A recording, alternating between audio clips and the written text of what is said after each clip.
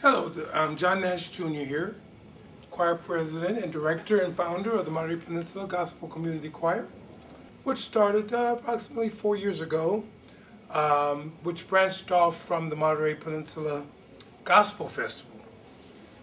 There was a need that was missing in the Monterey area for gospel choir and gospel information. And when speaking with Dr. Peter Silser and Lorraine and Janetta Williams, realizing that maybe we could bring a forum whereby we can express the information needed and provide a venue where people can come and learn, experience, and perform gospel music. We set out to make this happen. And the three of us met, and we're excited. The energy was very powerful in the room. And had the second meeting at my parents' home. And 12 other people came with the same ideals and interests and energy. And from that point, Monterey Peninsula Gospel Community Choir has registered approximately 80 choir members on our roster. And with that being said, we've been fortunate enough to have our debut at Victory Temple, featuring the Japanese voices all the way from Tokyo, Japan, which was huge for our first endeavor.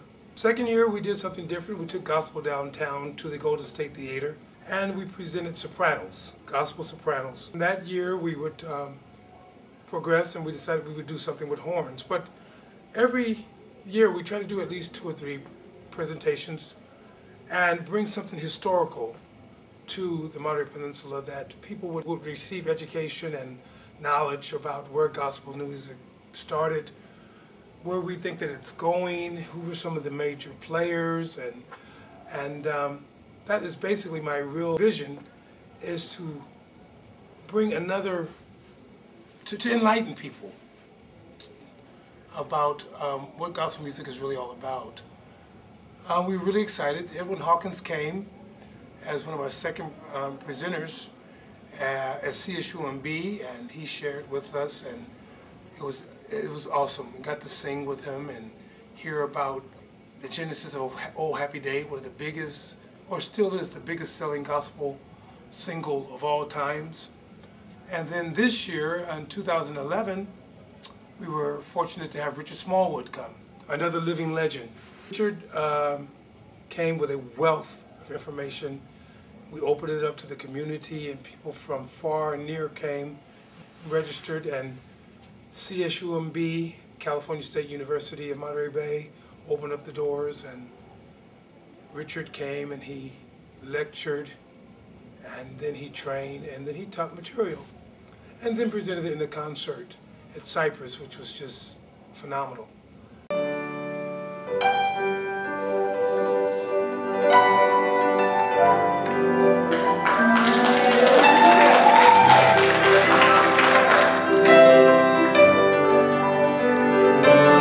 People are still talking about it today. Our mission is to expand and to, once again, educate, to create an atmosphere where anyone who wants to come and learn about this art form, about this history, how to perform it, who are the major players, historically, who are the major players.